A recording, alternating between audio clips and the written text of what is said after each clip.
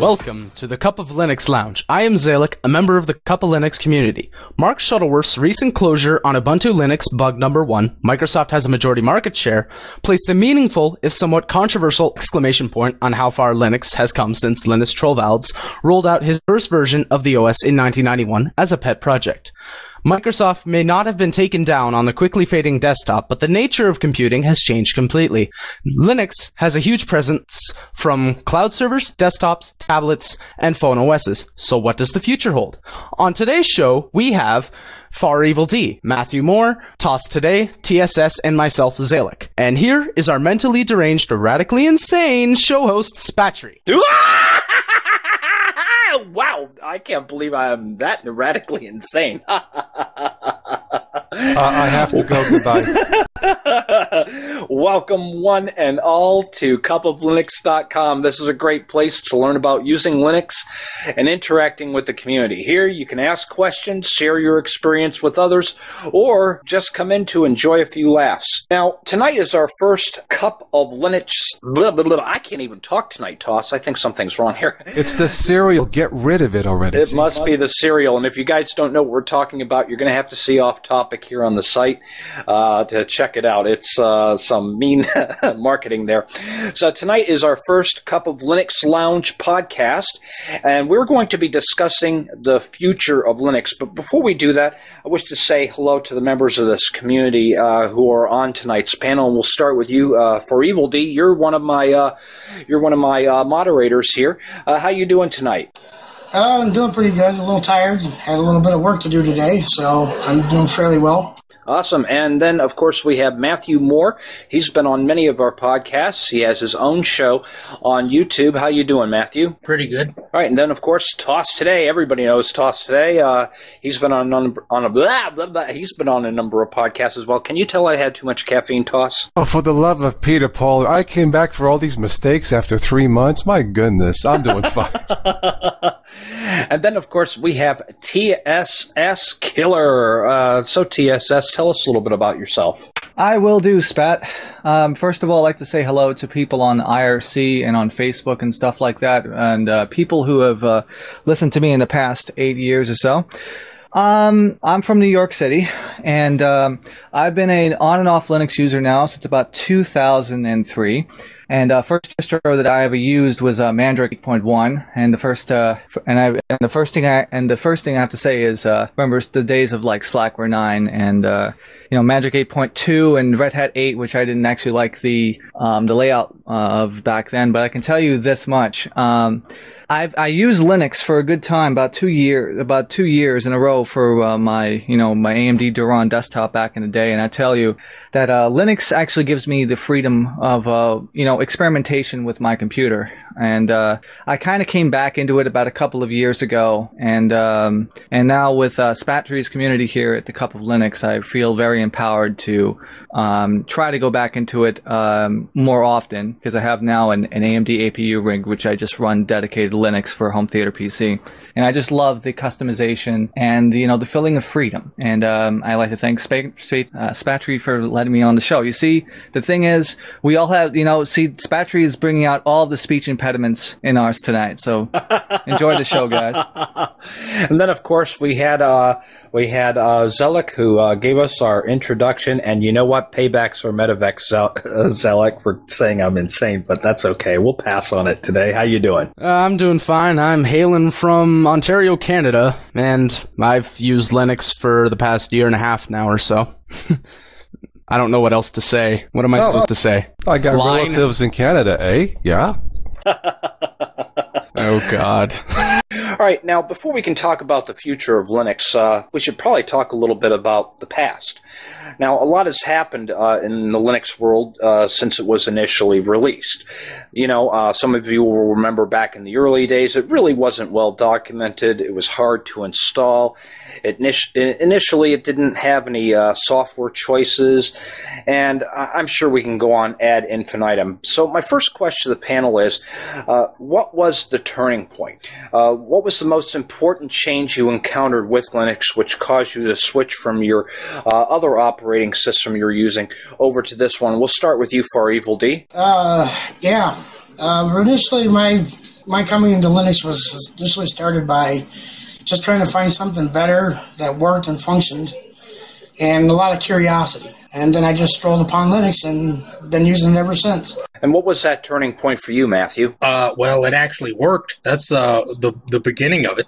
But yeah, I was on Windows and I found myself getting bored because almost every single time it was the same old thing, just over and over again. My desktop looked like the guy's desktop next to me, and so on. And then one day I was on YouTube and I saw this Compiz Fusion thing, and I thought that was extremely cool. And I started exploring that and discovered just how deep the customizability could go, and that's pretty much what drew me in. And we know that you dual boot, Toss, but I understand that you use Linux more than your Windows desktop. What was that turning point for you? Oh boy, let's see. Briefly, my first exposure to Linux, about 2005, 2006, it was Ubuntu. So I guess I have to thank Ubuntu. If it wasn't for them and for others, I wouldn't be here.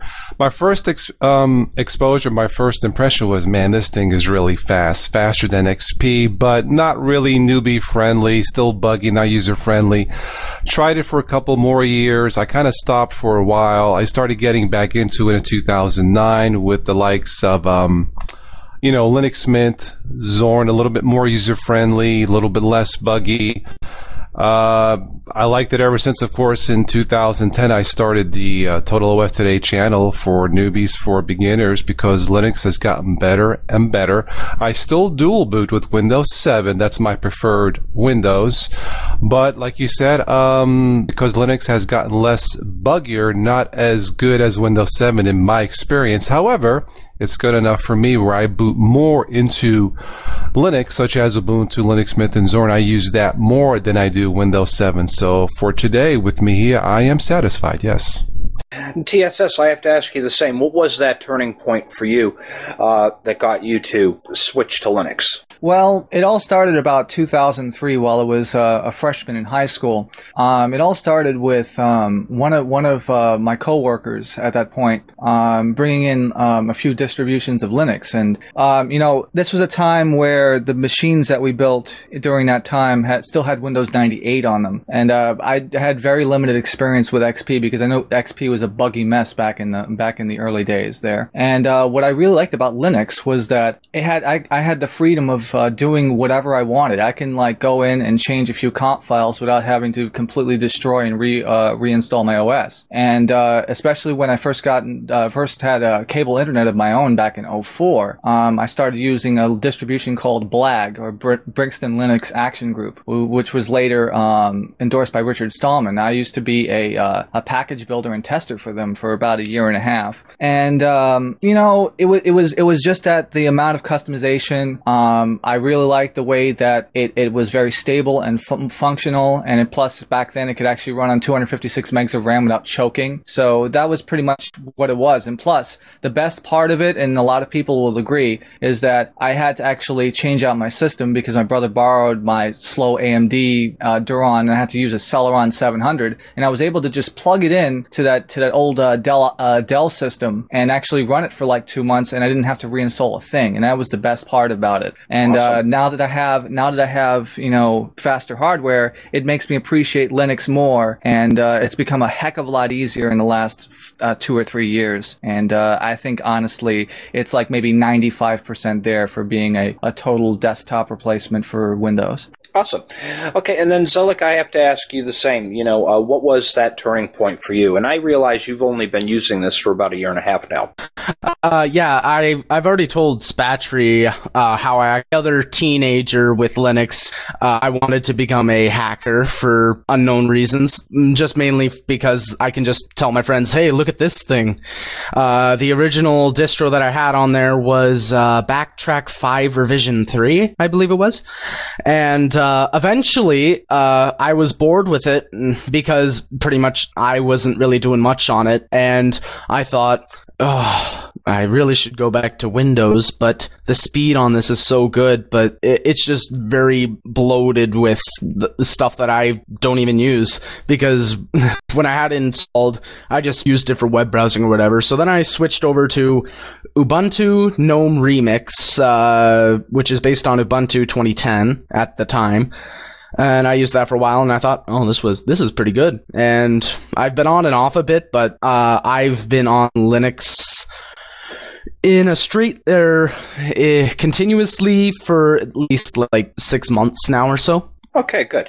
And I think the turning point for me was, and I've been trying Linux distributions over the years from the late 90s, and then, for whatever reason, I had problems with something not working. I'd pop in a Linux distribution and maybe my audio wouldn't work, or maybe the next time, I couldn't get Wi-Fi working, or there was always one little niggle that just prevented me from, moving over to Linux and really sticking with it. And it wasn't until 3 years ago when I saw the Oz GUI show and he was demonstrating Linux Mint. I figured, you know what, this looks kind of cool. I'll give it a try. I burned a disk, popped it in my computer, and everything worked, and it completely blew me away. And prior to that, when Vista came out, I tried Ubuntu because I saw some videos on YouTube. People had these barrel effects going on, which is now Compiz. And I was like, ooh, I want to try that. I think that looks kind of cool, And, I just couldn't get anything working. And that takes us to our next portion, because there were poor video drivers that weren't available, but it seems now we do. And so here in the present, we see companies stepping up to the plate thanks to the Love Finger from Linus. You remember that one, don't you, Toss? Yeah, the Love Finger. So we got these companies stepping up to the plate. NVIDIA, ATI, and others are providing better driver support for Linux, thanks in part to Valve or Steam. And even Gabe Newell himself believes Linux is the future of gaming. Now, we know on February 14th of 2013, the Linux client was released, and presently Steam offers 463 games for SteamOS/Linux. And quite possibly, game developers may be pushed to make Linux versions of their games, which will run on SteamOS. And of course, anything that's going to run on SteamOS is definitely going to run on Linux. So this next question to the panel, and we're going to start off with you, for Evil D. You can either speak about your gaming experience, or you can speak about your driver's experience, because I know some of you don't do any gaming at all. Did you notice any difference with drivers, or as far as gameplay? Would you say that you have a better gameplay experience in Linux over Windows, better refresh rates, that sort of thing? We'll start with you for our Evil D. Yes. I've had very little bit of driver issues with Linux. Maybe it's because of the way my hardware just works. I don't know. But and that's the other thing. I didn't have to have a special disk to install drivers on my computer with Linux. With Windows, I have to have on my hardboard, my motherboard disk to install drivers for even for my internet. I had no drivers for it right out of the box. Whereas Linux, all my drivers work. I didn't have to worry about installing them, except for maybe my NVIDIA drivers for Steam. And my Steam gaming has been 100% better in Linux than it was ever with Windows. My games don't freeze up and lock up. Like a couple of games that I run, like Euro Truck Simulator 2 runs beautifully in it, and it would be more jagged in Windows. And even though, and a bunch of other games that I do run Linux Steam under Wine, that require that are Windows games, like the Farming Simulator I use, that one runs a lot better in Linux than most of the games do in Windows. How about you, Matthew? How's your experience with the drivers or gaming? Well, I don't do a whole lot of gaming. Most of the games that I have run on Linux are just the native Linux one, like Super Tux Card or whatever, but it's been pretty smooth.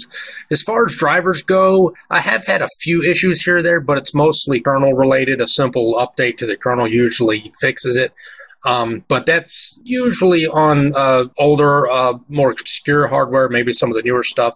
For the most part, the out-of-the-box functionality that I've experienced is actually pretty good, considering that there's no official commercial vendor support for a lot of the hardware out there, and somehow it still manages to work on so many different devices. It's actually quite an accomplishment, I think. Now, I think I just opened up a can of worms, because I can just see the steam coming out of TotalOS Today's ears right now. Tell us about those ATI drivers, Toss. God, the smoke. Hang on a second. Well, look, Spatry knows my past situation, and I'm not. Do I ever? And you know what? I'm never going to let you live it down to us. Of course. Hence I coined the term horse stable versus stable. Stable good, horse stable doo-doo. Look, I don't play a lot of games in either Windows or Linux, although I've made up my mind once I have enough funding to buy my new test machine, I will be testing Linux games. It won't be a gaming channel per se, but I will be testing Linux games fully installed, to be fair. But look, from my personal experience and only mine, Windows versus Linux gaming video drivers in Linux, I think they still suck. It's getting better, not blaming anybody. But if I had to pick one, when I buy my next machine, I probably will stay away from the ATI graphics card, because from my understanding, Spatry, there were less issues with Intel and NVIDIA. True? You know what? My personal experience is the ATI drivers keep getting better, because with every update that I'm getting in Manjaro, it automatically downloads the latest ATI drivers for my kernel, and I have not had any issues. As a matter of fact, It's been a pain-free experience. So, I have to ask you though, Toss, have you tried any of the newer ATI drivers that are shipped?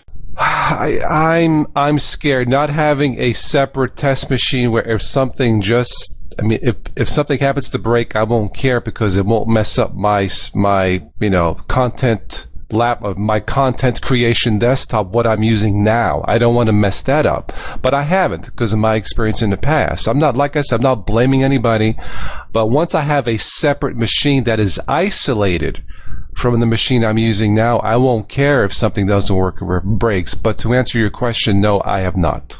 Okay, I'd suggest that you try them because, the newer drivers seem to be getting better and better as they go along.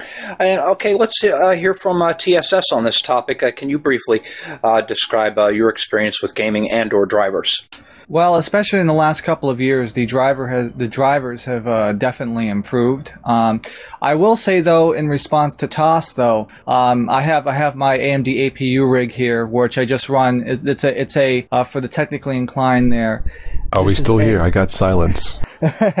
Well, I'm still here. I have a, it's not the Trinity. It's the one after that. You see, I'm going blank here. But anyway, I have an A8 6600K. I'm probably going to remember it in like 2 minutes. But, I found that the open source drivers are almost as good as the ATI ones, but I'd say the open source ones are better because you can run XBMC with full hardware decoding for video. And also I found out that I actually installed Half-Life 2 and Left 4 Dead 2 on this box, and it runs runs pretty great. Like I said, I don't run Windows on this. I do have my main machine does have a GTX 470. Guys, I'm getting silence. And Spat, can you hear me? Yes. Okay, then it's a problem with TOS's drivers then. Yeah, drivers, sound drivers. Anyway, in any case, continuing on with that, I actually also found out that I read the documentation that I can actually get CUDA working with the NVIDIA cards. But actually, that's actually not my most impressive story. I have over here an Inspiron 530S. It runs a E2180 Pentium processor and has onboard Intel GMA 950 graphics. The funny thing is, under Windows 7, I cannot get OpenGL to work. However, when I loaded Xubuntu off of a USB key, it was 13.10 at the time, I was able to run any OpenGL. I was able to run OpenGL things for like emulators and things like that, where Windows I would just get a blank screen. So stick it Windows. All right. Okay, and then Zelik, we'd like to hear from you on this. What is your experience with gaming and/or drivers? I've had a number of driver problems, but those were mainly due to user error because I was on Arch at the time, trying to set up NVIDIA drivers. But I'm surprised that no one's actually brought this up, but the fact that DirectX hasn't been updated in like 5 years now or so. But the fact that OpenGL is still being openly developed, like, I've definitely noticed an increase. I've actually read an article on this before whereby people took 2 different screen captures Guys, of if Left you 4 can Dead hear me, 2. I'm getting silence on my so. Okay. Anyways, I lost my train of thought. Anyways, a couple people took 2 screen captures of Left 4 Dead 2, one on Windows and one on Linux. Linux had a higher FPS rate, or frames per second, and Windows actually had less of that. So there is a definite increase in Linux for that. All right. Appears that Toss is having some audio issues presently. I just sent him a message and that sort of thing. But let's go ahead and move on because we've got a lot yet to cover and very little time to do this in. So let's move on here. All right. So many of you know, in the present, the U.S. government is using Linux in space. The U.S. Navy's warship of the future is going to be running Linux. The United Kingdom and other governments have switched to open source. Because of the mass usage of Linux we are seeing, Softpedia believes that Linux will probably force Microsoft to offer future Windows OSs for free, with Windows 9 being the last OS that they sell. What is your opinion of this? And we'll start with you, Far Evil D. Yeah, I mean, it'd be good to see, but you can't have a good operating system without competition. If you ain't got somebody that's always pushing you to do better and better, I mean, it would be great to see Windows finally do something intelligent, but I mean, that's the way it goes. I don't know. What do you think about that, Matthew? Well, as a user of Windows 8, I think Microsoft is actually kind of lost right now because they moved from Windows 7 to Windows 8, and then everybody complained, and then they've been scrambling and trying to put things back to win back the customers that they lost, and they still have failed to get it right. They hear what the users are saying, but I think they miss the mark every time, and I think they're trying to follow in other people's footsteps. I think they're trying to do what Apple does with iOS and Mac. They're trying to follow what Google does with Chromebooks and Android, and it's just not working. I think they're getting desperate. I don't know how it's going to pan out. But what I've seen as a Windows 8 user is, you know, through this process of trying to win back the customers, they keep changing things. And every time they change something, they either upset the modern UI people or they upset the desktop people. They seem to fail to please everybody at once, even though that's what they keep doing. And I've seen a lot of people leave Windows 8 and go to Linux because of this. Because on Linux, you can pretty much change your desktop experience to match what you want it to be. And nobody wants a desktop that just changes itself every 9 months to a year when they can't seem to get it right in the first place. And consider, if you will, you know, for those of you who have been computing for many, many years, some of you will remember that Internet Explorer was on the store shelves, and it came at a pretty hefty price. And then Netscape Navigator started offering their browser for free, and then other browsers hit the market that were free. So this forced Microsoft into making a free web browser. And then they decided to, force this on people by including this as a part of the operating system, which started that legal fiasco with Windows 98 years ago. How do you see it, TSS? Well, to key off of what Matthew said, Windows 8 and also Windows Server 2012, disaster in terms of UI. I mean, who would want to use a touchscreen OS on a server machine? But what really Microsoft needs to do is they need to step up their game. Offering the OS for free would not necessarily be enough. They would actually have to go back to their roots and actually have people choose what kind of desktop experience they want, because not everybody wants a tablet OS, especially if they don't have a touchscreen. Like if you try to navigate through Windows 8, the tiles, and you try to navigate on the parts of the OS that require swiping, using a mouse and keyboard just isn't efficient, and it's a disaster. And here, at least with Linux and Mac OS, at least they're putting the fire under Microsoft to actually change their OS to a point where it can become user friendly again. But I think Microsoft has dug themselves into a huge hole, and it's going to take a lot to get them back on track. What do you think about that, Zelik? I have Windows nothing for to free, say, man. Yeah, Windows for free. That's gonna be the day. That's just gonna be the day. Maybe alternate universe Windows will be like, yeah, sure, we'll release it for free. Unfortunately, this universe, here's the only problem I see. For corporations, there's no such thing in their vocabulary as enough profit. For them to do that or for them to release their thing for free, they're gonna go bankrupt pretty much. So I don't see how they're gonna really compete either way. They've pretty much dug themselves in a hole that I can't see them getting out of. But I'll be the optimist and say, all right.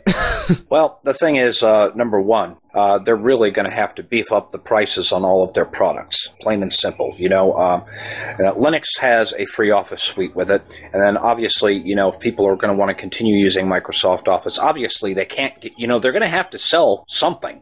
If they're going to give their operating system away, they're probably going to have to jack up the prices on their Office products and that sort of thing. And then, of course, using their normal schemes of fear, uncertainty, and doubt to push people to, use their free operating system. I don't know how that would play out, or even if that's even going to happen. Okay, now something I wanted to bring up. One of the members of the community asked that we speak about accessibility features. Now, many of you know Compiz has a nice screen zoom for people with vision defects, and we also have screen readers for those who have, who are blind. But my biggest gripe is that we have a terrible text-to-speech reader. I mean, the voices are horrible, and you have to do some real finagling with Wine to get some really natural-sounding voices in this. So I'm going to ask each of you just quickly, what kind of accessibility features would you like to see come to Linux? And we'll start with you, Far Evil D. Let's see. Well, one, I would like to see the gaming accessibility become a lot better than what it is. I mean, it is improving with Steam. Maybe something like better printer support would be good.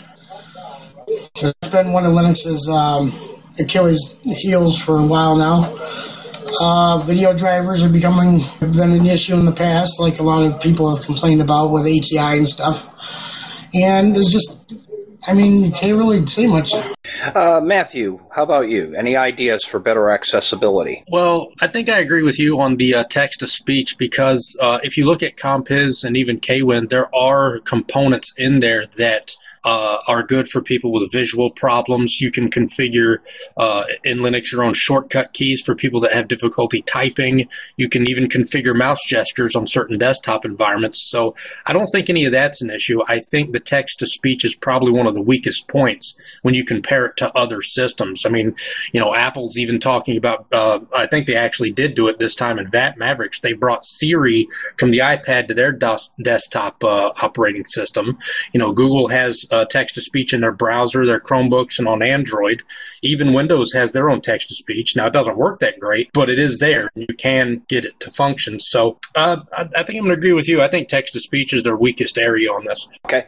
Yeah, and I'll have to agree. Now, I know you have to run real soon, Matthew, so I just want to throw a wrench into this discussion. We're just going to move on to the next topic here. Many of you know that Firefox has been in the news lately, and they plan on adding an HTML5 DRM component to its flagship browser. Well, what does this mean? Well, for one, we will not need to use Wine and a user agent switcher to access Netflix. So, in my opinion, I feel we are entering a new era in terms of digital media consumption. So we'll start with you, TSS. What is your opinion on Linux having digital restrictions management or digital rights management? Well, I think this opens up the door not only for Linux, but also for other operating systems like Android, which, is still Java-based, but still it allows for web companies to actually deliver video. Of course, now with H.264 and H.265 on the horizon, it's nice to see that we're finally getting Linux is finally getting the recognition they deserve, and especially with the pending thing. Here's the other thing. With SteamOS, this also opens the door for Steam and other developers to actually integrate HTML5 digital rights content. So maybe we'll see Netflix support coming to SteamOS, or maybe perhaps downloadable content, downloadable videos that are behind, some sort of a paywall. But I definitely see this as an advantage for Linux going in the future. And like I said, this not only applies for just desktop Linux. I'm talking about Android-based tablets and phone OSs as well, because of course Silverlight has been the Achilles heel for Linux for many years. Matthew, I'd like to get your opinion on that. Do you think DRM poses any kind of a threat to Linux? Do you think this is a welcome addition? What do you think? Well, we mentioned this in a previous podcast. DRM is okay if it's in the proper hands and used properly, but with anything, it can be abused. But I do feel that DRM is probably a hard thing to pass among a free software community, but as Linux users, we do want Linux to become more popular and better supported by these companies and these vendors. And that's one of the things that a lot of these vendors require. These vendors want regulation. They want to know that they can invest in this thing called Linux and not lose. So I think on some level, you have to kind of close it down, DRM being one of those things. But it all depends on whose hands it is in. I think I trust Mozilla with this because they've been pretty open so far about what they put into their code.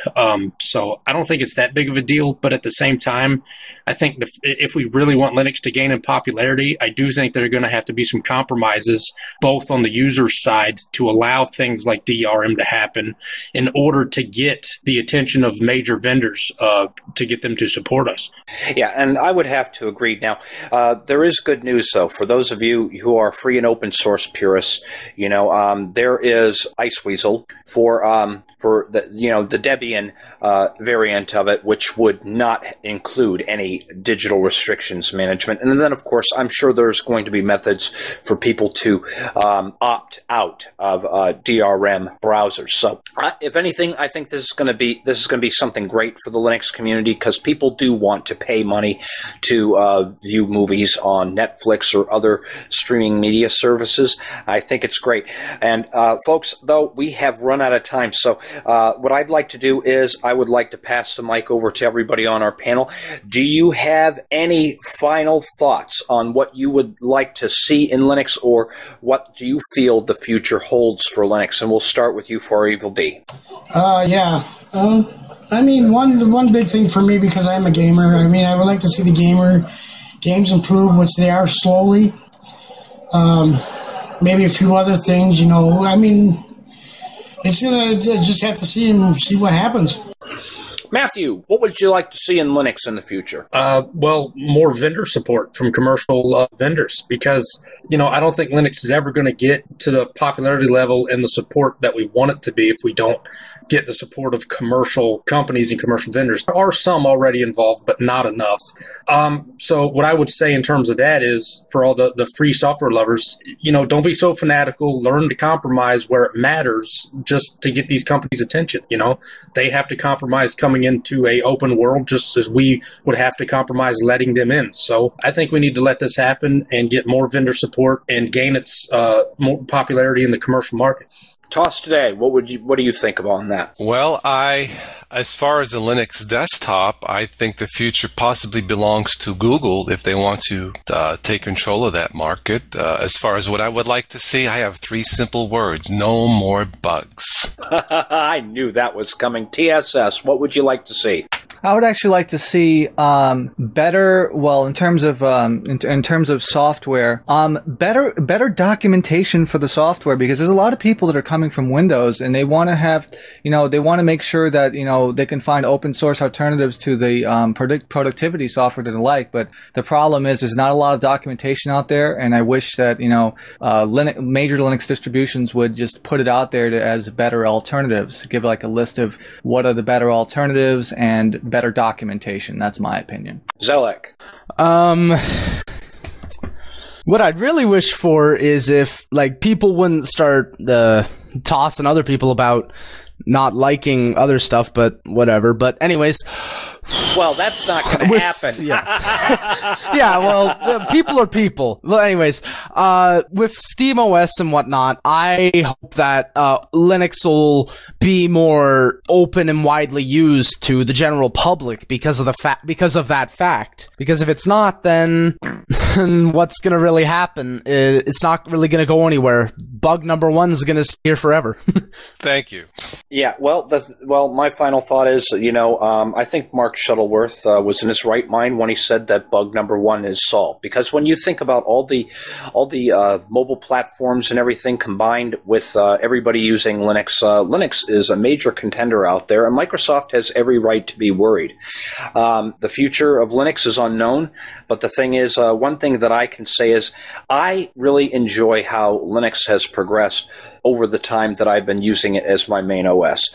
Every time, Manjaro sends me an update, I'm always overjoyed to see all the new things that are coming in and very excited about the new software choices. And of course, if a new piece of software comes in before the update ships, I can always open up a terminal and build that package from the AUR and try it out. It's really exciting to see all these innovations coming.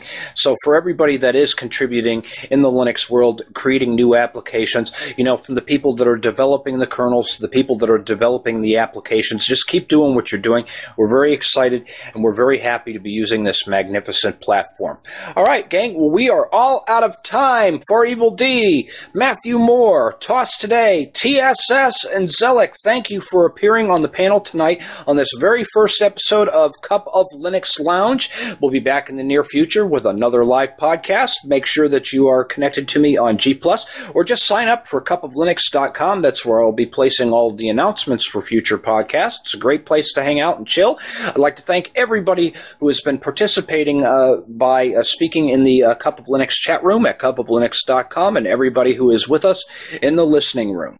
And that's all we've got for now. Peace out.